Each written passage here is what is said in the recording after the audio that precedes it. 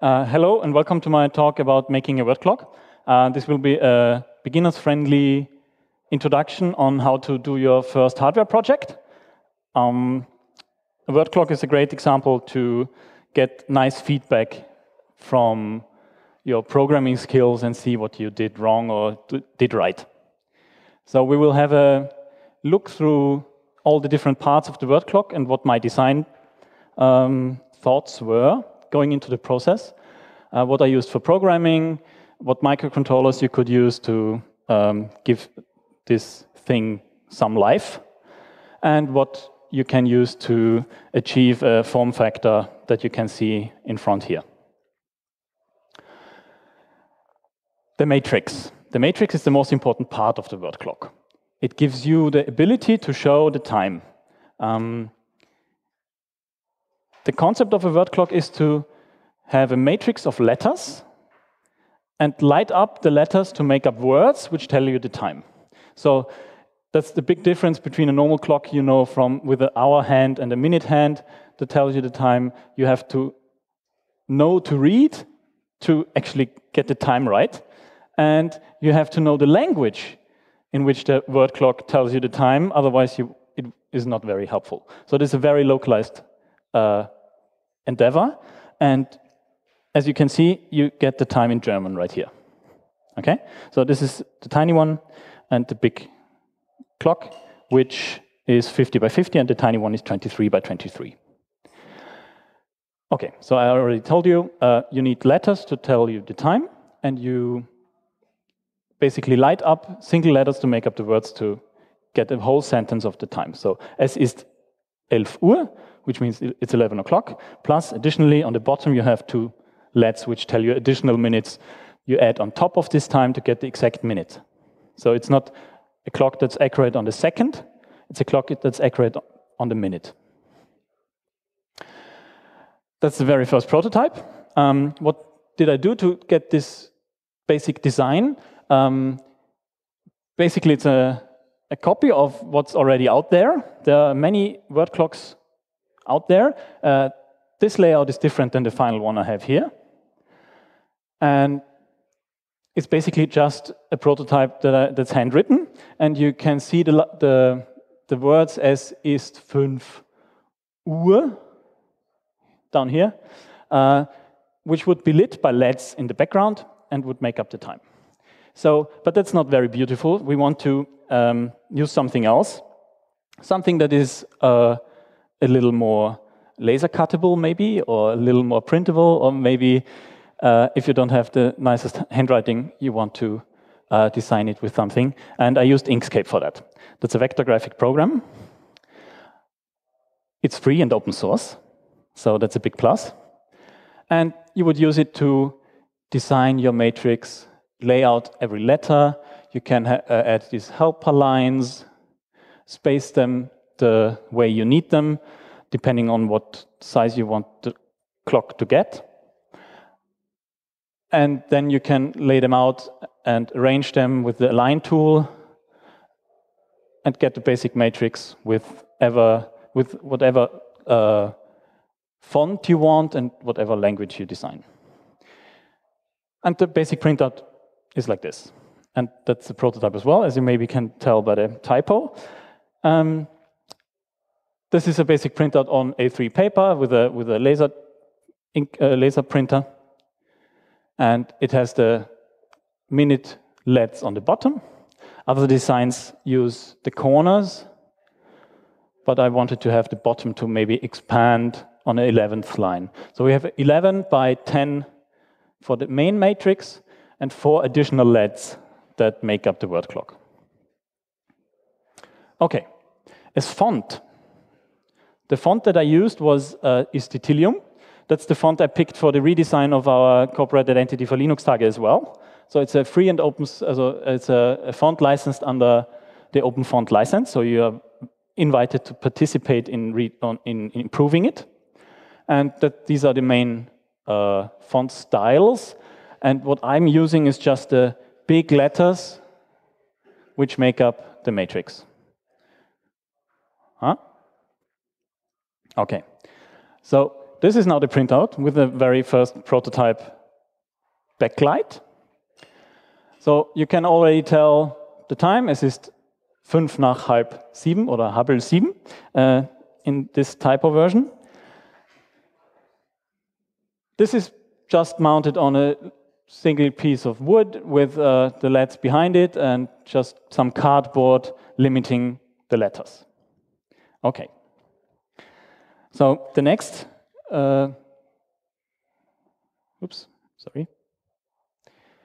Okay, that's the same thing, and you see it's already a different color. So we get back to that point. But what you also can see is that the backlight here, for example, is not perfect, and these parts are all really, well, not very well defined, and that's something you want to take into account. So you have a problem of dissipating light between the different cells of the matrix. Okay? So what you do is you laser cut a separator that gives every little light its own compartment so that the light doesn't shine through to the other cells and make up funny words that you don't intend to show. This is a cut on a bigger laser cutter. It's a much quicker version, and that's the big version which has circles in the back. And this is MDF fiber board, which is 4 millimeters thick. And this word clock uses 3 layers of that. So you have 12 millimeters of space behind the letters where the light can shine into. And what you get is an 11 by 11 matrix. That's the small version. And the big version. Okay? So now we have the face of the clock, and we have the back for where the lights can shine into. But what's missing is we don't have any LEDs to light the whole thing. So what I used was a LED that can shine in all different kinds of colors. So it's a RGB LED. You could use a single white LED as well, depending on how complex you want to get. But funnily enough, the LED that I picked is the WS2812. Is one of the simpler ways you can do it. And I'll go into detail why. This little chip here on every single LED is a tiny little microcontroller that allows you to address every single LED by itself. So what you do is you implement some sort of protocol, or in my case, use a library that already exists.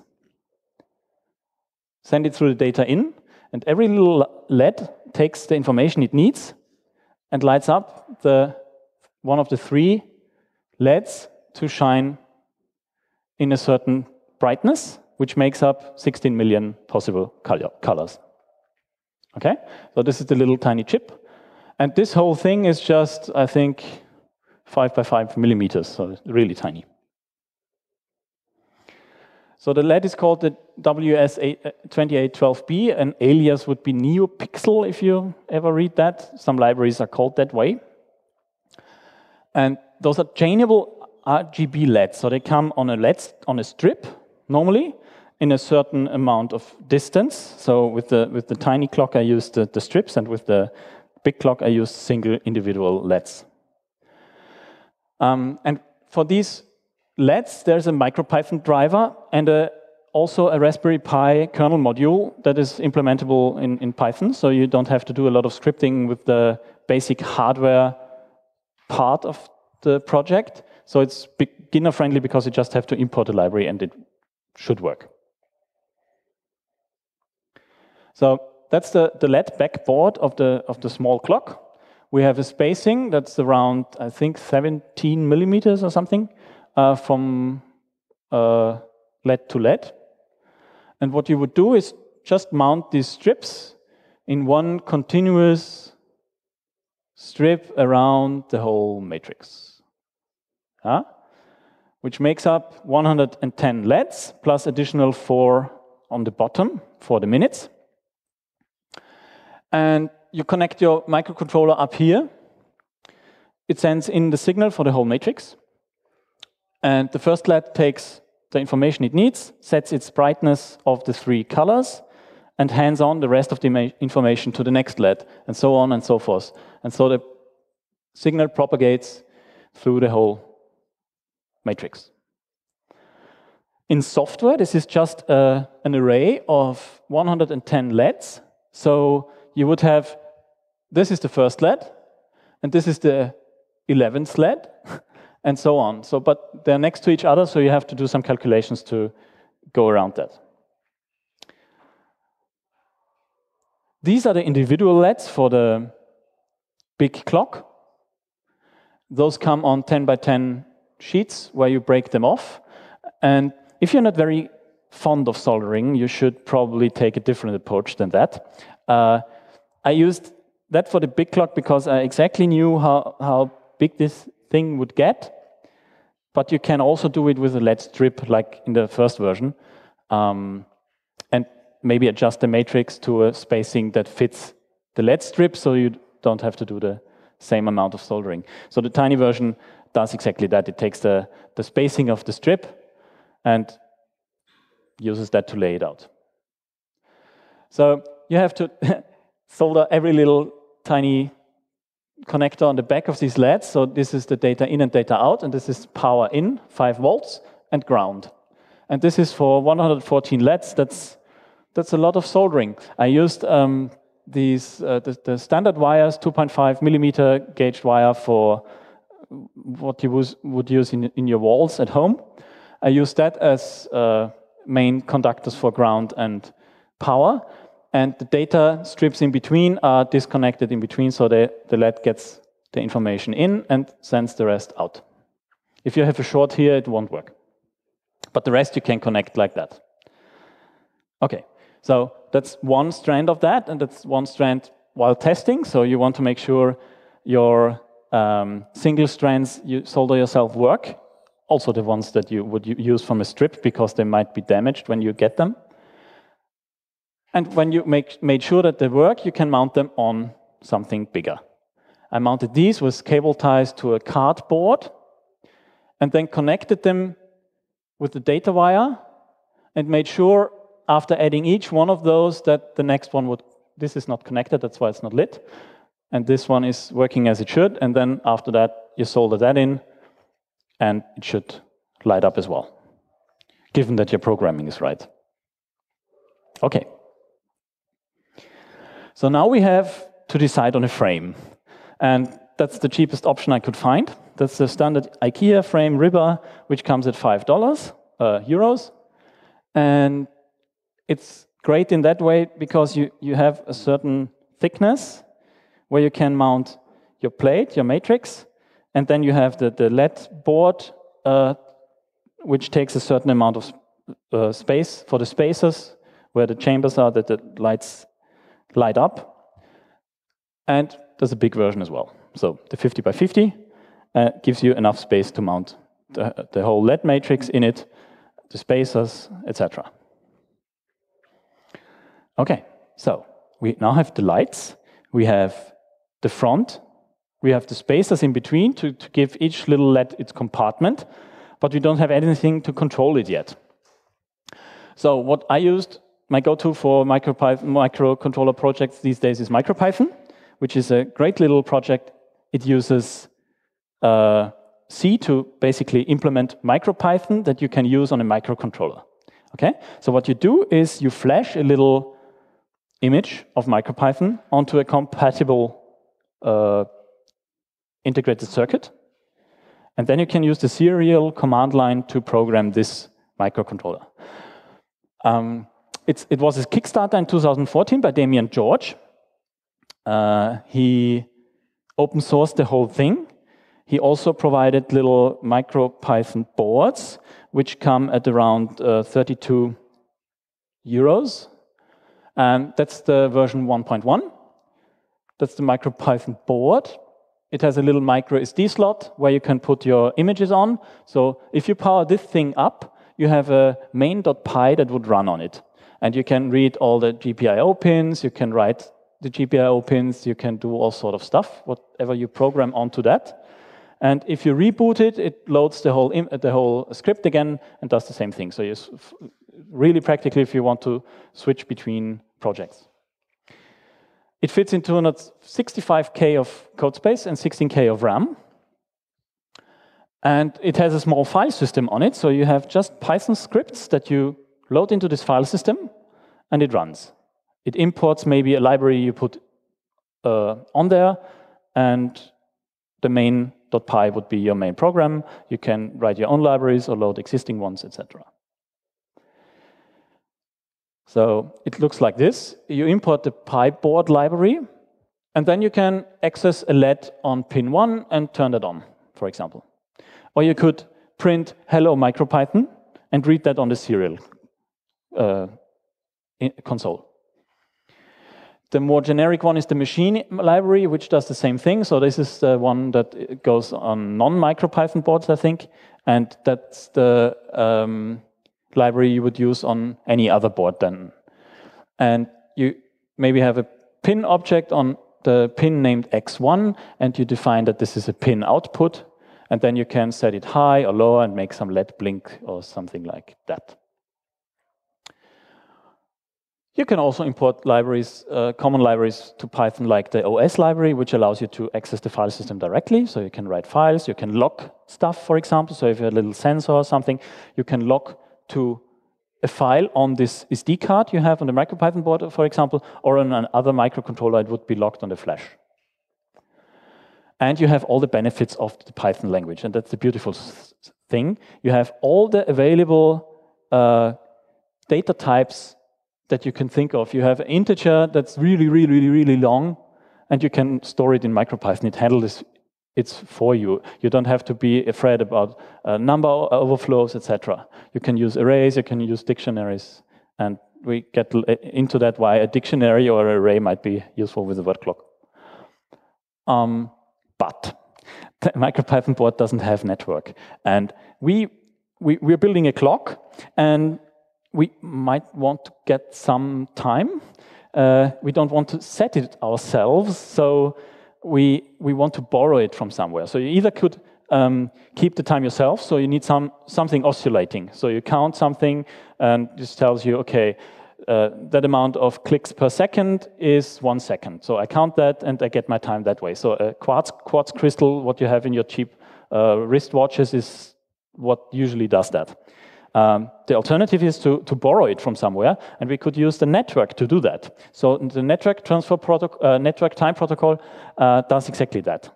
So it takes atomic clocks around the world, which with the average of that, and then you get the time from them. Okay, so it has some fancy stuff integrated into there to not mess up the delays you get with the network, but you get perfect time, given that you have network access. And we might want to control the colors or the stuff that the word clock does with the network or with our home automation, etc. So that's why there's a second Kickstarter project by Damien George, and it's a port of MicroPython to the ESP8266. That's a teeny tiny little microcontroller that has a Wi-Fi built in. Okay? So this is the chip with the Wi-Fi capabilities. This is its antenna, and this is a flash chip where you would put your program or your firmware. Okay, so you would put your MicroPython image on here, and the file system lives within that. It is Wi-Fi enabled. It's 30-bit operating. It's a 32-bit operating system at 80 megahertz. It has 16 GPIO pins and one analog digital converter at 10 bits, and it is really cheap. It costs $2. That's a big advantage if you want to put sensors everywhere, or you want to build a cheap word clock.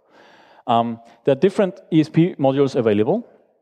They differ in size of the antenna, size of the flash that they put on there, different kinds of converters, like a serial converter that you might want to use for connecting to your USB port on your computer, so it makes programming easier, etc. Yeah, like the Wemos D Mini Pro, for example, has the ability to accept an external antenna. Or the Adafruit Huzzah, I think, has the ability to connect a battery to it, so it has a charging circuit on it. So you could charge your battery via this board, etc. But I'm going for the Node MCU dev board, which is around $4. It looks like that. It has this ESP8266 on it.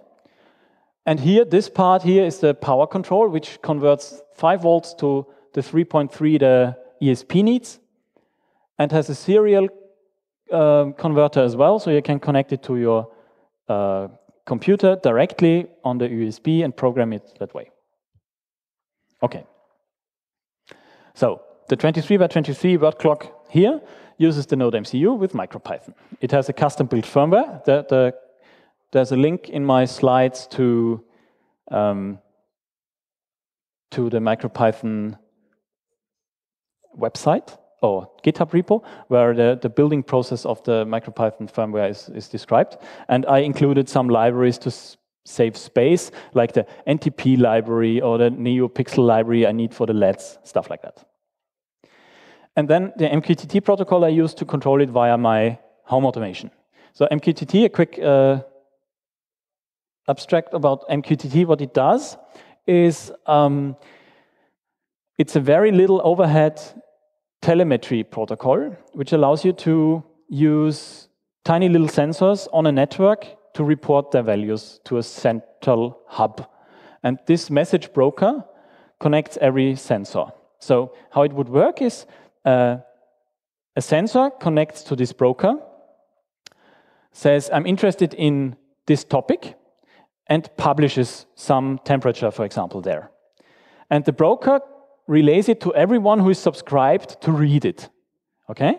So you could have a furnace, for example, to connect it to the temperature sensors in your home, and if it drops below a certain point, the furnace would heat up your home. Okay? So they could be connected via MQTT. And what it also does is, so the topic looks like that. So you have a basic address scheme of my location, some device, and some sensor.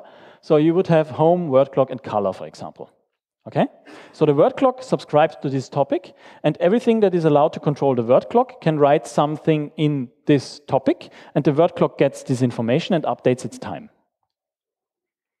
There's a last will and testament, which allows a device to set on the broker. If it gets violently disconnected from the network, the broker publishes this message. This is useful if you want to have a sensor and know if it's online or offline. And the last will and testament would be offline for a certain state. And the broker would then relay this message that the device is offline, and you would know that the sensor data you just read out is not the most accurate one. And there's a quality of service also built in. So 0 flag means basically just send the message once and don't care if it's delivered or not.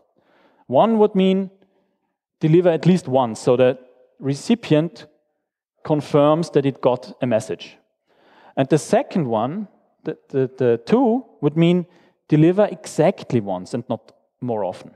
So this is useful if you want to send tiny little update packages, so increase the red by 1, for example. And then you would use quality of service 2 to make sure that this message doesn't get delivered more than once. So your red wouldn't increase. You would make sure that the quality of service is at 2 for that. It's also useful when you turn up your heater. You don't want to turn it up and up and up and up and up.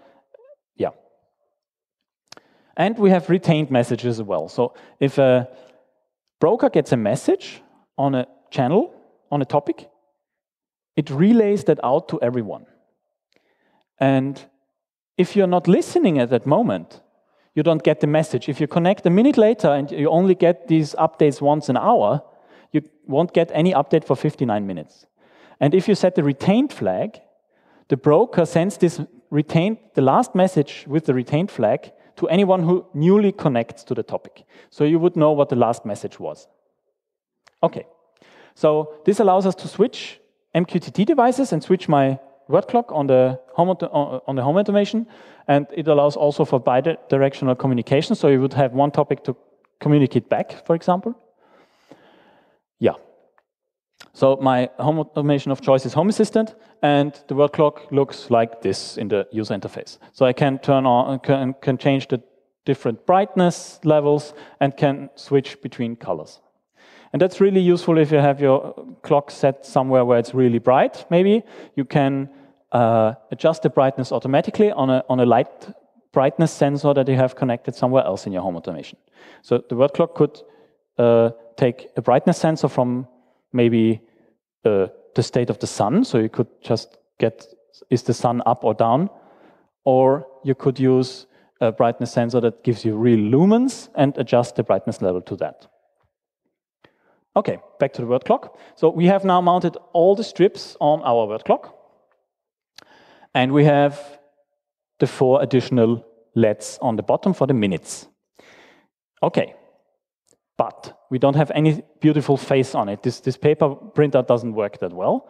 So the first prototype used a cardboard type of material that was laser cut in Realraum, which is our local hackerspace here in Graz. And it looks like this. It's quite usable. For a first prototype, quite okay, but it has some disadvantages. For example, you would have to mount it on a piece of paper like I did to get the D and the R and the B's and the Q's and the O's and everything that is not connected to the main board with this font to stick to something. Otherwise, it would be just a blob of not a font anymore. So, and also, this word face doesn't allow you to see the word clock from an angle. So if you have your word clock and you're looking at it like this, you still can read the letters, okay? But you can't do that with a cardboard that lights up a certain amount of millimeters behind the actual frame. So that's why, and that's the same thing in blue, very beautiful, and that's why I used a different method for the final version, and that's basically a vinyl stuck to the plexiglass of the frame. So that was used with a vinyl cutter that we have at the Fab Lab, which is another makerspace in Graz at the Technical University. You can go there on Thursday afternoons and use the machines for free. You go there with your Inkscape files and cut these things out on a vinyl cutter. And you would then spend the rest of the afternoon to pick out all the letters with the pliers and stuff. And it's tedious work, so don't mess that up. And you try to transfer to your plexiglass, and you get all the D's and the A's and the R's and the B's and the O's and Q's and to stick on manually afterward. And when you're done with that, you are hopefully left with something like that. That's a prototype where I tried to mount the vinyl on the back of the glass. Don't do that. I made a mistake, you shouldn't. And that's the big version, the 50 by 50. With all the letters plucked out, so it really looks nice already. And then you put some sort of transfer foil, which is slightly sticky, on top of that. And with that, you can mount it on the plexiglass. And then you get something like this. And that looks decent already. So you have all your LEDs, but you see them directly, okay? So you have to use something to dissipate the light. And what I used was very expensive. It's a material called anti-sticking paper for cookies. So you put that on the back of that, and then you get this dissipating effect that does, yeah, blur the light a little. Okay, so one little tiny effect I had with the Micropython word clock was that it would drift. So the ESP is not very good at holding its time. It has a certain clock that it runs at, but there's an error in that, and the time that it gets from NTP is correct once. And if you don't constantly update it and constantly have network, you get a drift of about half a minute per hour, which is huge. You get an hour per week that you're off with your clock. That's not very cool. So what I found was this little $2 RTC, real-time clock, that connects via I2C. That's a serial protocol that you can connect to your microcontroller. You connect it via these pins. It has a little quartz So a clock quartz, that like in your wristwatch. This is the chip that does the clock. And this is a tiny little flash chip where you can save your network gained time back to that. So you get your time via network, save it on here, and on the back, it has a battery. So it keeps the time even if you're disconnected, okay? So if, given that you program the word clock in a way that it doesn't fail when it's not connected to the network, it doesn't fail, so when you connect it to NTP, it doesn't fail when it doesn't connect to MQTT, when it's offline, which happened to me today. But I had a little feature flag which said, okay, turn MQTT off, and it ran. Perfect. So this is not connected to MQTT right now, but it has a connection to its real-time clock, and it has a connection to NTP via my phone. Okay. The second clock I built with a Python on a Raspberry Pi. Okay, so that's a different approach you can take. It runs Raspbian, so a basic Debian system, with a normal Python and a kernel driver for the LEDs. They both have the same types of LEDs, so you could basically switch the microcontrollers between these clocks. I went into the process of soldering all these tiny LEDs together, so maybe use the LED strip for that. And this one is only connected to the network. So it gets its time via network and has no real-time clock. You could also implement that. Let's have a little look-see into the code, what I do to make a clock like 11.11.0 light up as 11 past 11 in words. Okay? So we have the ability to set dictionaries in Python, and that's a great stuff. You have basically a word that is used as lookup for a certain value. Okay? So if you wanted to access 10 or 10, you would say, okay, words 10 is at index 93. Okay? So we know our 10 is here. 93 is the index of the LED here. We don't have to know that. The program knows that for us, luckily. And we do that for every word we want to use in our clock, okay? So, es ist 5, 10, 20, 3/4, Viertel, vor, über, nach, halb, 10 Uhr. Yeah? So, a lot of gibberish, but you get your time, and that's the code used on the Raspberry Pi. I use Arrow for that. It's a great time library. It lets you get the time now, and then you just get hour, minute, second, done. That's all you need. And you return that in a tuple. Okay? So, we want to show the time. What do we do? Okay, we say, always light up it is. And then the string follows. If the minute is between 5 and 10, then we show up it's 5 past some clock, some hour. If it's between 15 and 20, it's a quarter past, or Viertel, as we say, and so on. And then we go on, and we do the same for, oops, sorry. We do the same for 3/4, 10 vor, 5 vor, etc. And if it's a full hour, we say, okay, the hour is full, we set a Boolean of true, okay? And then we go on and say, what kind of hour strings do we have? So you could plug in any language there if you wanted to. So you have, if it's 0, then it's either 12 o'clock, or if it's 12, it's 12 o'clock. So these are the two delimiting factors, and between that you have the index, which points to the word and the hour, okay?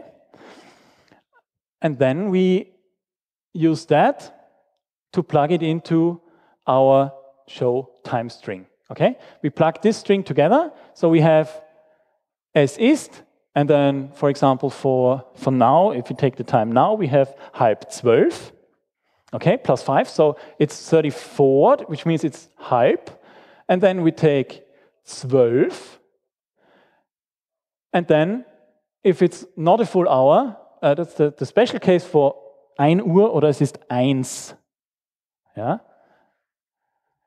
And then we append Uhr, okay? And with this string, we go further and say, okay, we get the string, and we take this, and we split it. Here we have this separation between 10 vor oder 10 Uhr. Which 10 do we need? Okay, and the differentiation I do is I make a string compare, which you can do with Python and Micropython, it's great. And I append to the 10 in front, pre. And as you saw earlier, the pre has a different index than the 10 for the clock you use in the hour part of the string. And then we say, okay, if pre is in there, we depreciate the length of the word we need to light up by 4. And otherwise, we take the length of the word we want to light up, and all we need is the starting index of the word now. We know the word, we know the starting index, and we know the length of the word. So we know exactly how many LEDs I need to light up to show the whole word. Okay? And that's it. And then we say, display, show. And that shows us the time. Okay, and then we can use setWord, which does take an index, and that's the index we get from our word dictionary. So the 10 at 93 would plug in 93 here, and the length would get for 10 would be 4, and then you set every little LED converted to XY here, and write it to a buffer, and this buffer is then updated. Okay. So what do I have to do to finish this project? I have to try different versions of microcontrollers for the ESP. Maybe the D1 Mini, which has 4 megabytes of flash, so I can fit more code onto it, because I want to do more nice animations on this tiny little clock. All it does now is show random pixels and the time. I want to release the source code. Has to do with a little cleanup of the code, of course. And I want to fix hardware bugs on the Raspberry Pi version, which has some issues with the driver, I think. If I set the breadth too bright, it shows random effects, which I'm not familiar with, and I don't know why that happens. So if anyone has anything to report on that matter, I would be happy for input. And of course, implement more features for the Raspberry Pi version. And don't mess up your vinyl. It's not that it costs money to print that stuff out, it's the time you put into it that's really annoying. So basically one afternoon down the drain, well, ask me how I know. Okay, so I would be willing to take questions right now. And maybe if we have time after that, I can do a little demo on the clock. Any questions?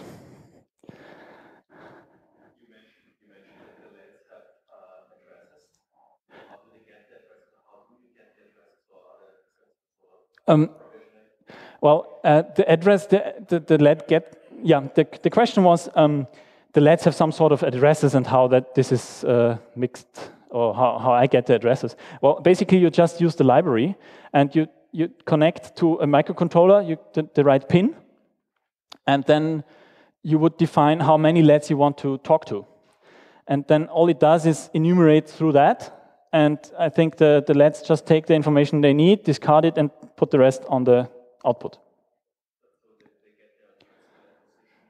Yes, they get the address by the position in the array. Yeah. And what you would do is you need to convert the matrix with these tiny little interrupts, of course. You would get your index, and you would have to calculate the X, Y, and maybe to have a nicer interface that you can talk to. If you want to show a picture, for example, you would have X, Y coordinates that you want to show, and you would have to translate that into an array. Yeah.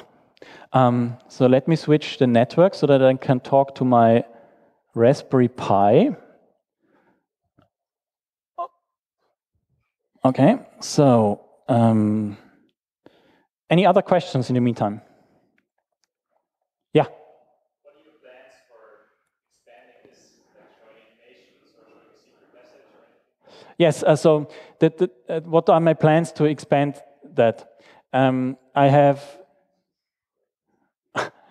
I have the plans to maybe show running texts or something, so my home automation can send some notifications on my word clock or stuff like that. And this is really distracting, isn't it? So and it's a nice little product placement, but a little one. But yeah, so you could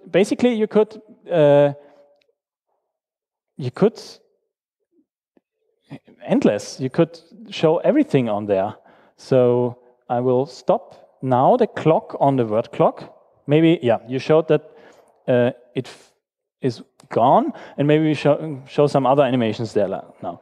So yeah, I will stop this.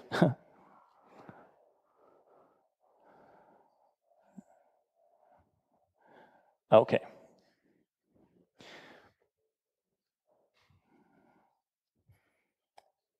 Okay. So yeah, this is the demo that's running on the clock, and you will be able to see that at Realraumstand in the first floor. I will build them up there, and you can have a closer look. Any other questions? Yeah. Yes, there's just a Raspberry Pi on the back, and that's all that is connected. So I have the power on a separate power, and they just share ground and the data pin for the LEDs.